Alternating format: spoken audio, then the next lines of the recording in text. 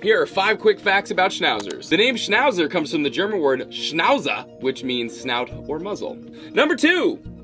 Unlike poodles, the 3 different Schnauzer sizes, miniature, standard, and giant, are recognized as 3 separate breeds. Number 3. Their thick mustaches help protect their snouts from small prey that might fight back.